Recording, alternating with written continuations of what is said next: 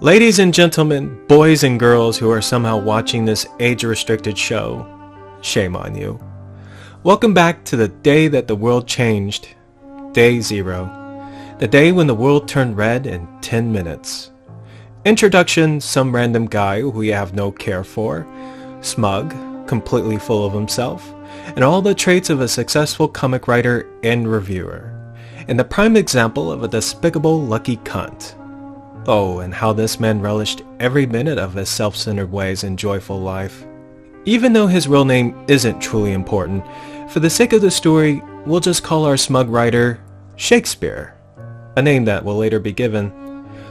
Our story takes place at a coffee shop in London, where the coffee is terrible, overpriced, and where the Wi-Fi is free. Utterly the perfect place for smug fucks like Shakespeare here. Shakespeare relishing in all his luck and tasteless glory, and that's the theme of today's tale of terror. Luck. And the journey of a lucky man in a world that's about to show its true colors. And how it all began for Shakespeare when noticing a nice piece of ass walking by him, bending over and capturing the attention of our writer. And how a man's fixation would quickly turn to confusion with a sinister voice and a facial marking that will forever be burned into Shakespeare's mind. And how that confusion turned to absolute terror when seeing the woman taking a pin from the ground and jamming it into a man's eye. Much like everyone else in the coffee shop, there was shock, confusion, a moment where Shakespeare was struggling with the reality of the situation. And that day, when it all began, was a day where Shakespeare learned two things about himself when seeing the carnage unfold. One, after the years of speculating himself as some sort of hero in a situation similar to this. No, that day was when Shakespeare learned that he was no hero, but a coward who didn't hesitate on fleeing from the coffee shop instead of trying to save lives. His instincts as prey had gotten the better of him, which is what saved his life. And two, all his friends were right about him. Shakespeare was in fact lucky. The very moment when setting foot outside into the London streets, a world painted with blood and spilt guts, the screaming, the laughter in the air, and the parade of murder and raping that filled the streets, and the gore, the physical trauma displayed right before his eyes, and was not what Shakespeare imagined. Funny, how he had even wrote about gore billions of times, superheroes punching right through criminals and stuff, assuming that he was desensitized to the worst of it. But when seeing gore in real life, people's pinkish bloody insides, gore was weird.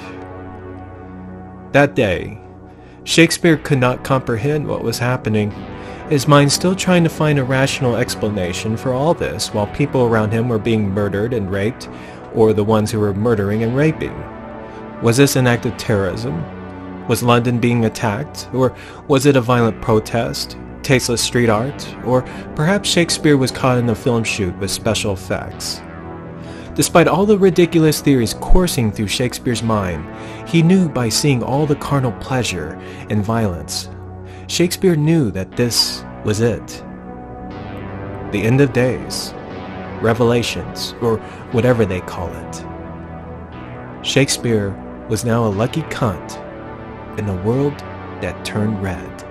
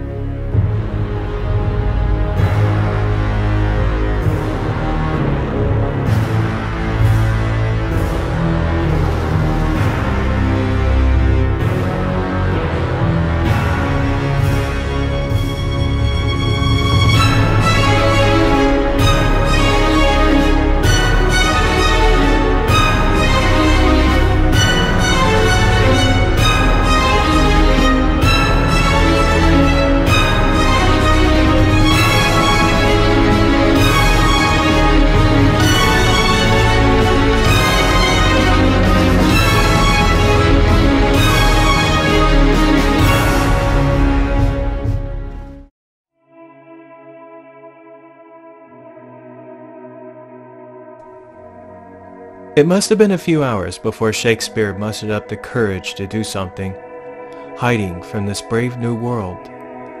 Shakespeare still tried convincing himself that it was all a bad dream.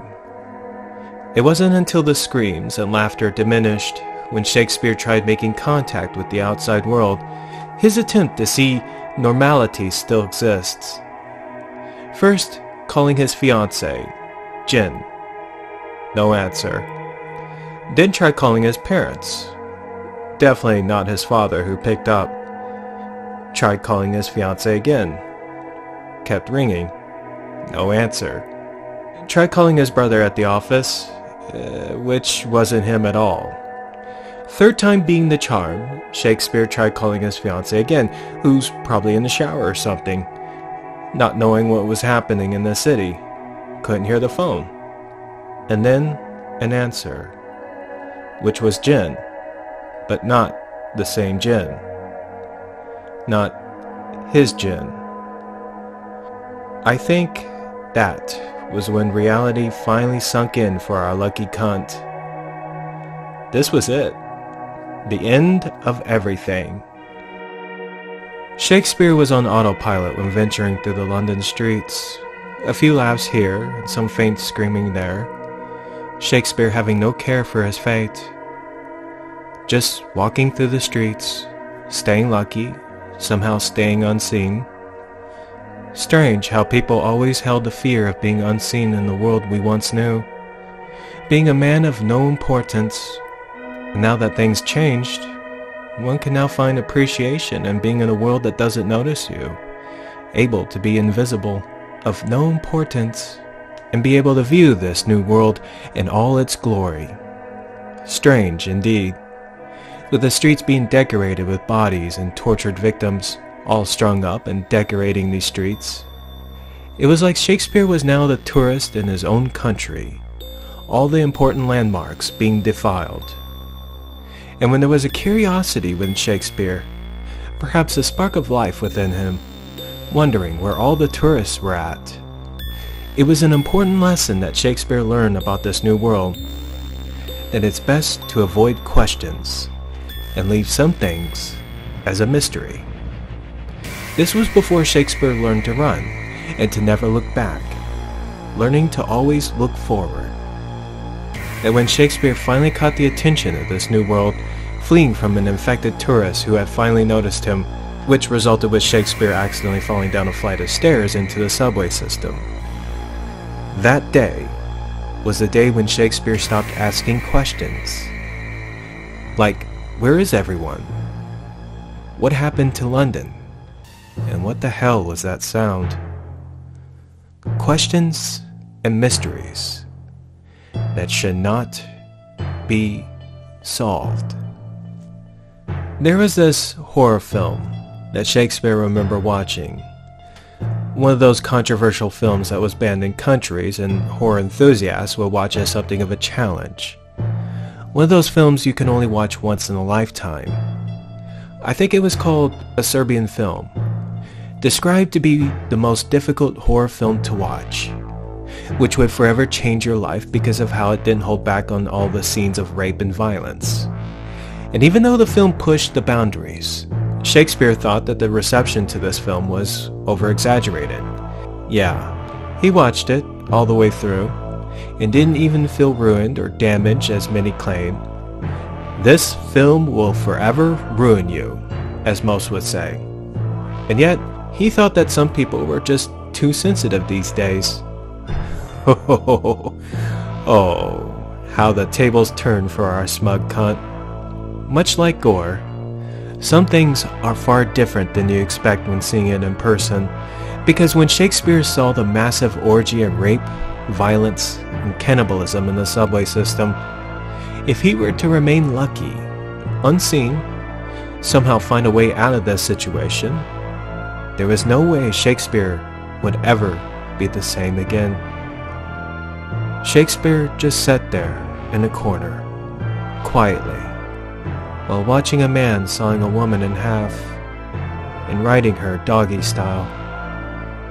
Torsos being violated, decapitations, stumps and stab holes being filled. It was a horror show of tits, ass, blood, gore, and power tools.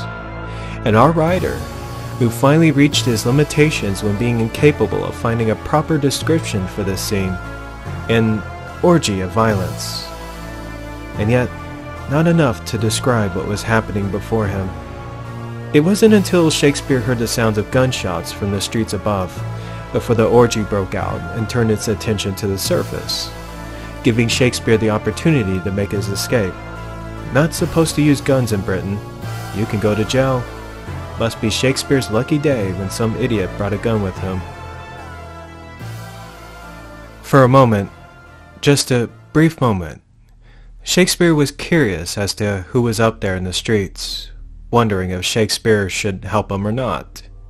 But Shakespeare was learning very fast about this new world when leaving the subway, that mysteries don't need answers. Run, move forward, and never look back. Such a coincidence that all this was happening when he was not far from the river. The Millennium Bridge was always Shakespeare's favorite spot. Even though you can't see much of the obvious stuff, Shakespeare had always appreciated the patchwork of old and new buildings, like a big beautiful mess. It was here, at the middle of the bridge, where Shakespeare proposed to Jen, and where she said yes. It was always here, where Shakespeare could appreciate the world, living, and seeing London in flames. I guess that was the moment where Shakespeare began to appreciate everything he once had. It was even here where Shakespeare had toyed with the idea that if he had ever wanted to go out, if there was a place where he could just end it all, if things were to go bad, if he could control his own ending, it would be here. At the time, Shakespeare felt like it was the right thing to do when climbing to the top of the bridge, gazing upon the city, which was now in flames. The world is burning. His family, friends, Jen, are all gone. And that was when Shakespeare stepped off and fell into the water below, the killing cold, our lucky cunt, leaving the world under his own terms and welcoming the loving arms of death.